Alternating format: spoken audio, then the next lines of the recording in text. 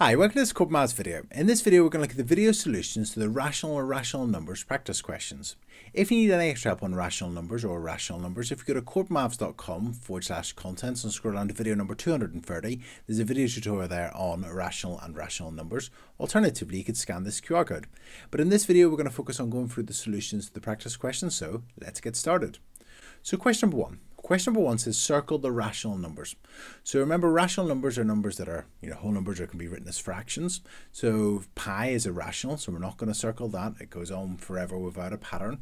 The square root of 9 is 3, so that's rational. 0.1111 reoccurring, well, that's a ninth as a fraction. You can write recurring decimals as fractions, so that's rational. We can write it as a fraction, so that's rational.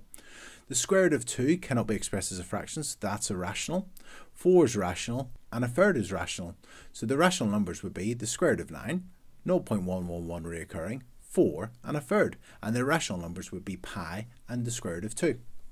Okay, let's have a look at our next question, question number 2.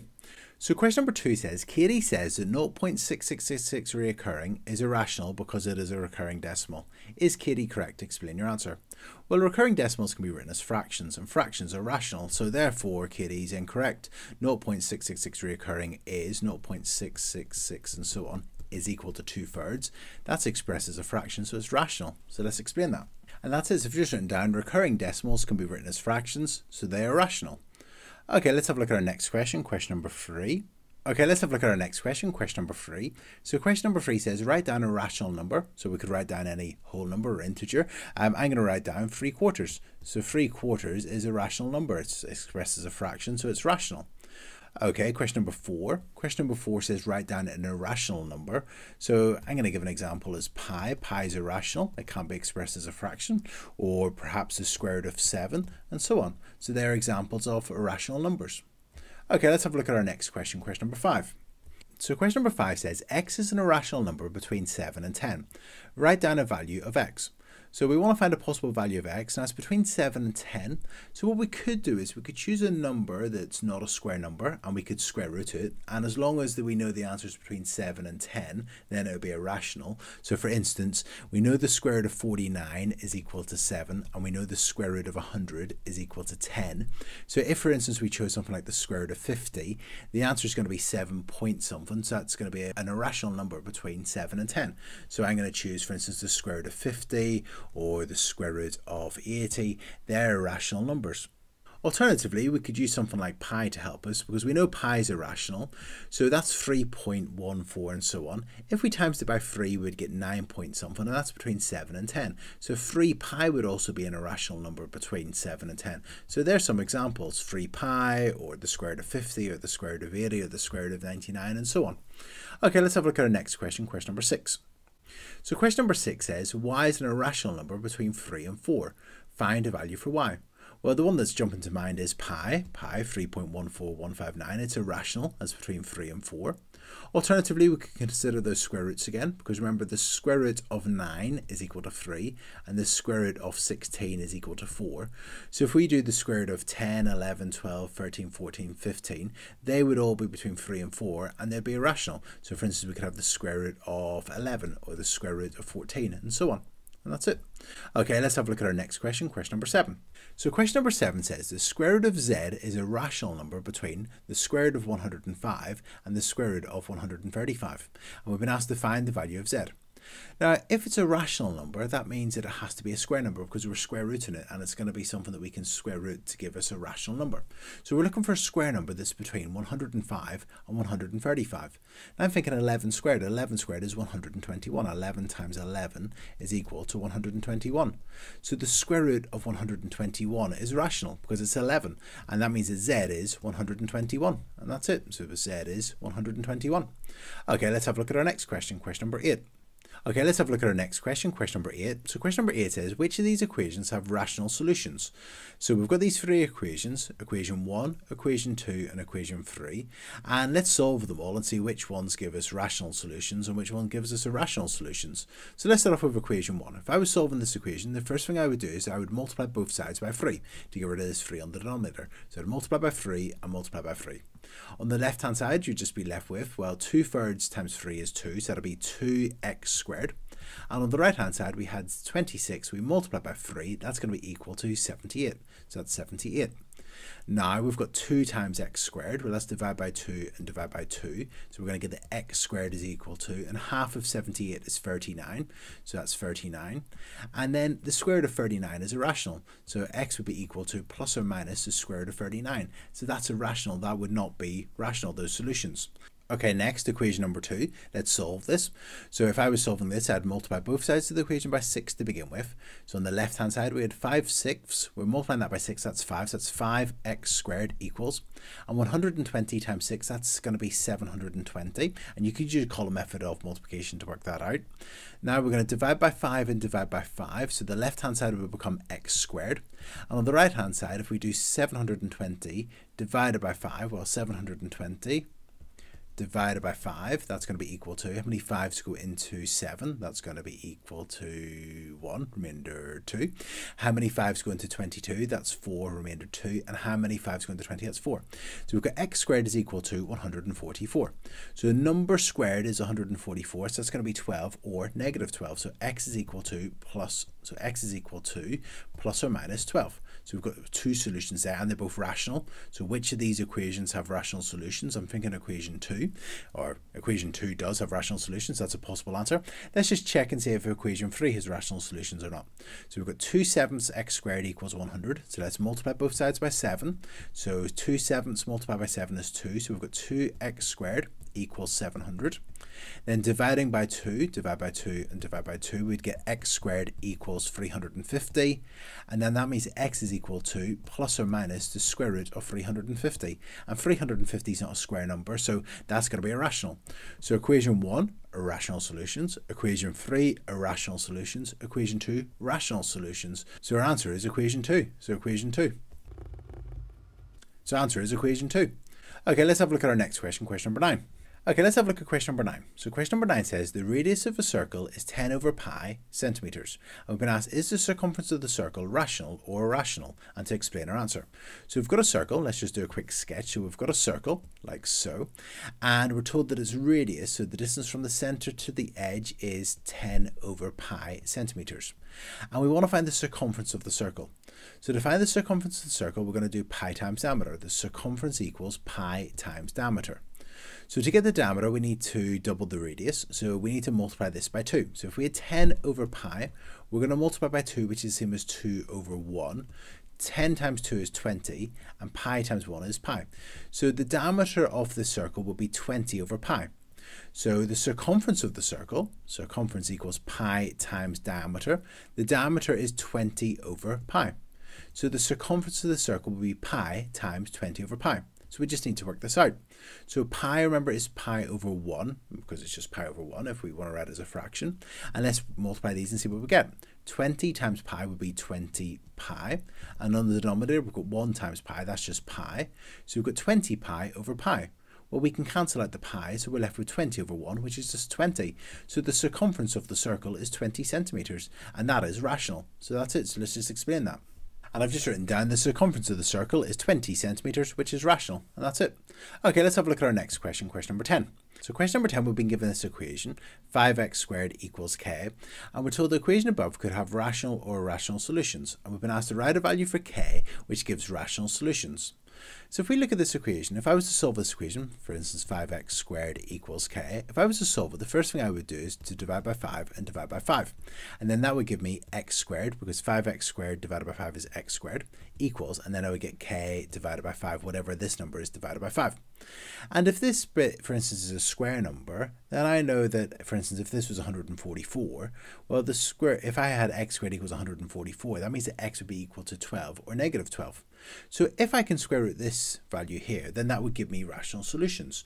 So let's, for instance, choose what number would, whenever we divide it by 5, gives us 144. So 144 multiplied by 5 is equal to 144 multiplied by 5 is 720. So if k was 720, we would have 5x squared equals 720. We could divide by 5 and divide by 5. we would get x squared equals 144, and that means that x would be equal to 12 or negative 12, or plus or minus 12. So they would be rational solutions. We could choose another number that whenever we divide it by 5, we get a square number. So I'm thinking 20. If k was equal to 20, 5x squared equals 20. If you divide by 5 and divide by 5, you would get x squared equals 4, and then that means x equals plus or minus 2. They're rational solutions. So there's some options so far, 720 or 20.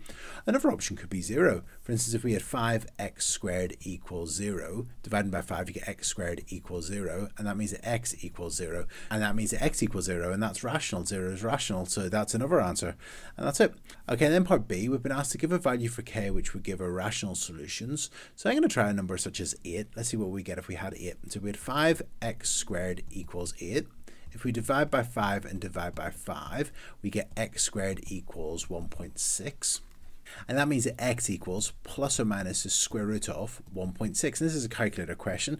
And if you work out the square root of 1.6, you get that's 2 root 10 over 5, or 1.264911064, and so on. So that would be irrational solutions. So the value for k, which would give irrational solutions, you could choose 8, or you could try other numbers and see if they would be irrational as well. Okay, let's have a look at another question. So question number 11. So question number 11 says, below is a right angle triangle, ABC. And the question says, is the length of BC, this length, is it rational or irrational? So let's use Pythagoras' theorem, because we've got the length of the longer side, the hypotenuse, and the length of one of the shorter sides. So we could use Pythagoras' theorem to find the length of this side. So let's label the sides of our triangle. Well, let's call A the shortest, B the middlest, and C the largest, the hypotenuse, the one opposite the right angle. And let's write down Pythagoras' theorem. A squared plus B squared equals C squared. So A squared, that's going to be 4 squared, plus B squared, well, let's call it B squared, equals C squared, and C squared would be 15 squared. Let's work out these values. 4 squared is 16, plus B squared equals, and 15 squared, well, 15 times 15 is 225. Now, if we were to solve this equation, we'd now take away 16 and take away 16. So you get on the left-hand side, b squared equals, and then we've got 225 take away 16, and that's equal to 209. So we now know the value of this length squared is 209, but we want the length of this side, so we're going to square root. So x equals the square root of 209. Now, 209 isn't a square number, so whenever we square root it, we're going to get something that's irrational. So the square root of 209 is irrational. So is the length of BC rational or irrational? The answer is irrational. Okay, let's have a look at question number 12. So question number 12 says, show that 5 minus the square root of 2, so that's irrational, multiplied by 5 plus the square root of 2, that's irrational, and we're to show that whenever we multiply them together, that's rational. So let's expand our brackets. 5 times 5 is 25. Then we've got 5 times positive root 2, so that's going to be plus 5 root 2. And then we've got minus root 2 times 5 is going to be minus 5 root 2, minus 5 lots of root 2, because a negative times a positive is a negative, and we've got 5 root 2, so it's minus 5 root 2. And then finally, minus root 2 times positive root 2. Well, a negative times a positive is a negative, and root 2 times root 2, whether it be root 4, which is just 2, or root 2 times root 2 is just 2, so it's going to be minus 2. So we've now got that whenever we expand our brackets, we get 25 plus 5 lots of root 2 minus 5 lots of root 2 minus 2. Well, here we've got 5 lots of root 2, take away 5 lots of root 2, so that's going to be, there cancel out, that'd be 0. And then we've got 25, take away 2. And 25 take away 2 is equal to 23. And I think that's class that we have something that's irrational, we multiply it by something that's irrational, and we get 23. And that's it, so we've shown it. Fantastic. Okay, let's have a look at our next question, question number 13. Okay, so question number 13. So question number 13 says, circle the rational numbers. So let's start off with our first one. We've got the cube root of 8. Well, the cube root of 8 is 2, because 2 times 2 times 2 is 8. So that's 2. So that's rational, so let's circle it. Next, we've got the square root of 8 divided by the square root of 2. So make sure you've watched the video on surds and you know your laws of surds, so that whenever you divide a surd by another surd, you can just divide what's underneath the square root. So the square root of 8 divided by the square root of 2 would be the square root of 4, and the square root of 4 is 2. So that's rational as well. Next, we've got pi divided by 2. Now, pi divided by 2, or pi over 2, that would be irrational, so that's irrational. And then we've got root 15 divided by root 3. Well, 15 divided by 3 is 5, so that's the square root of 5, and that's irrational because 5 isn't a square number, so that's going to be irrational. So circle the rational numbers. They are going to be the cube root of 8 and root 8 divided by root 2. Okay, let's look at our next question, question number 14. So question number 14 says, show that 7 root 12 over 2 root 3 is rational. Now we could approach this in two different ways. We could do it just using division. So we could divide the numbers by the numbers and the surd by the surd. So we would have 7 over 2, well, that's going to be 7 over 2. And then we've got root 12 divided by root 3. And root 12 divided by root 3, well, 12 divided by 3 is 4, so that'll be the square root of 4. So we would have 7 over 2 multiplied by the square root of 4. And the square root of 4 is 2, so we've got 7 over 2 times 2. Well, 7 over 2 times 2, well, that's 2 over 1, so that'll be 14 over 2, which is equal to 7. So if we had 7 root 12 divided by 2 root 3, the answer would just be 7. And that's it. So that's one way we could show that. Another way is to rationalize the denominator. So we had 7 root 12 over 2 root 3. And if I wanted to rationalize the denominator here, I would multiply both the numerator and the denominator by root 3. So we could multiply both the numerator and denominator by root 3. And if we do that, we get, well, on the numerator, we would have 7. And then we've got the square root of 12 times the square root of 3. That's going to be root 36. And on the denominator, we would have 2. And then we've got the square root of 3 times the square root of 3. Well, that's going to be the square root of 9, which is 3. So 2 times 3. So that would be 7 times the square root of 36, which is 6. So 7 times 6 over 2 times 3. 7 times 6 is 42. And 2 times 3 is 6. And we've got 42 divided by 6, which is 7. So that's it. So we could do it in two different ways. We could do division. So you could do 7 root 12 divided by 2 root 3. 7 over 2 is just 7 over 2. And then you've got root 12 divided by root 3, which is root 4. Root 4 is 2. And double 7 over 2 would be 14 over 2, which is 7. Or 3.5 times 2 is 7. And that's it. Alternatively, you could rationalize the denominator, multiplying both the numerator and denominator by root 3. So that would give you 7 root 36 over 2 times 3. 2 times 3 is 6, so you've got 42 over 6, which is 7 as well. So we've shown it's rational. Okay, and let's look at our last question, question number 15. Okay, let's have a look at our last question, question number 15. So question number 15 says, find two different surds that when you multiply them together give rational numbers. So what I'm thinking is, if we could think of two numbers that whenever we multiply them together, we get a square number, then that would be helpful. So for instance, if I had the square root of 3 multiplied by the square root of 27, well, 3 times 27 is 81, so that's the square root of 81, and the square root of 81 is 9. So that would be our two surds. Our two surds could be the square root of 3 and the square root of 27. And neither of those are rational, they're both irrational. So that would be an irrational number multiplied by a rational number gives us a rational answer. Okay. Alternatively, we could choose other numbers. We could have the square root of 2 multiplied by the square root of 32. Because the square root of 2 is irrational, the square root of 32 is irrational. When you multiply them together, you get the square root of 64. That's 8, which is rational. So therefore, an irrational times an irrational is irrational. So these two surds would work. You could, for instance, have the square root of 3 times the square root of 12 and so on. So as long as you choose two surds, that whenever you multiply the numbers together, you get the square root of a square number, and then that would be rational. And that's it. And that's it. So these have been the video solutions to the rational and irrational numbers practice questions on Corbettmaths. I really hope you found this video useful. If you need any extra help on this topic, if you go to corbettmaths.com/contents and scroll down to video number 230, there's a dedicated video tutorial there on rational and irrational numbers. Alternatively, you could scan this QR code. But in this video, we're focused on the video solutions to the practice questions. So I hope you found it useful. And if you have found it useful, please like it and please subscribe to the YouTube channel. Thank you. Cheers. Bye.